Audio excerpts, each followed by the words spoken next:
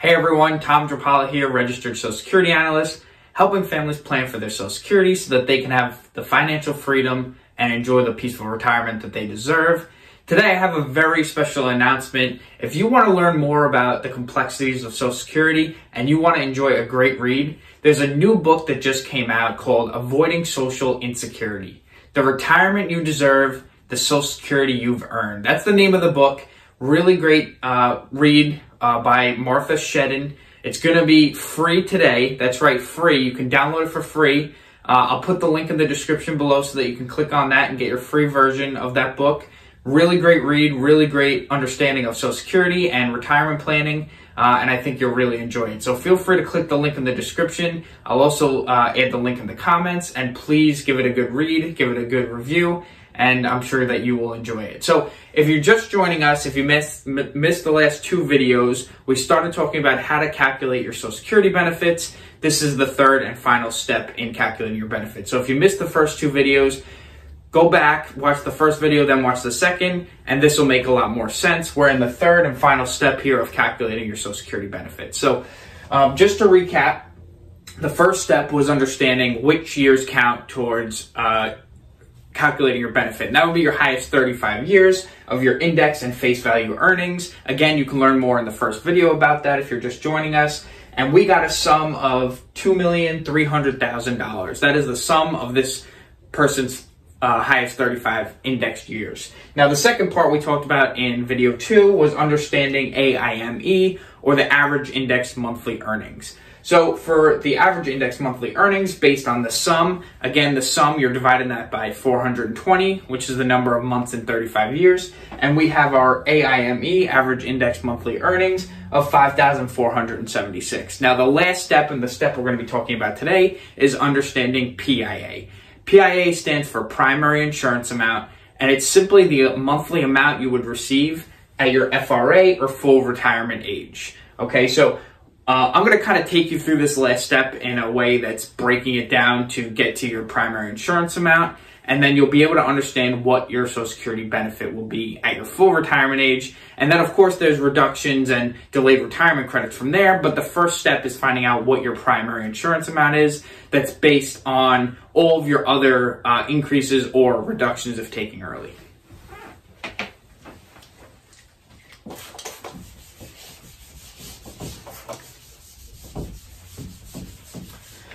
Okay, so it all starts with having an understanding of the sum of the highest 35 years as well as the average index monthly earnings. So we're going to take the average index monthly earnings, and again, that is the 5,476. Now, it's important to know that each person has different bend points, and this is what PIA is calculated from, is 3 different bend point formula calculation, okay? And everyone has different bend points depending on the year that they were born. So once you reach age 62 or have reached age 62, those are the bend points for that specific person. So if you turn 62 in 2022, the bend points are $1,024, and the second bend point is $6,172. Now we're going to break this down in a way you can understand. So the way the bend points work is that they work with the AIM, the 5,476. So essentially there's 3 bend points in the formula calculation. There's 90% of the first bend point, 32% of the second bend point, and then 15% of the third bend point. And again, we want to kind of break this down into English and really understand what this means, right? So again, it's all based off of this average index monthly earnings. So you're going to take this amount, the 5,476, and you're going to use these 2 bend point amounts, okay? So the first bend point is $1,024. So you're going to take 90% of the first $1,024. So the first bend point would be $1,024 times 90%. So the first bend point is $922. Now, for the second bend point at 32%, you're taking the amount that is between $6,172 and $1,024. Now, you'll only do that if this AIM amount is above this number, okay? Since it's below that, you're going to take the average index monthly earning amount and subtract it from the $1,024. So when you do that, you get $4,452. Okay, now the $4,452 then gets multiplied by 32%, and in that segment you get $1,425. Now, what you would normally do is, if this average index monthly earnings was above this amount, then you would take, let's say it was $7,000. Then the last spend point for the 15% would be $7,000 minus the $6,172. And then you would, whatever that is, you would times that by the 15% to get the third bend point. But in this case, there is no third bend point. So then you just add these two together and you get 1,425 plus 922. So in this case, 2347, and this would be that person's PIA. Okay? So essentially, again, we're breaking it down into 3 different steps. The first step is getting this sum amount.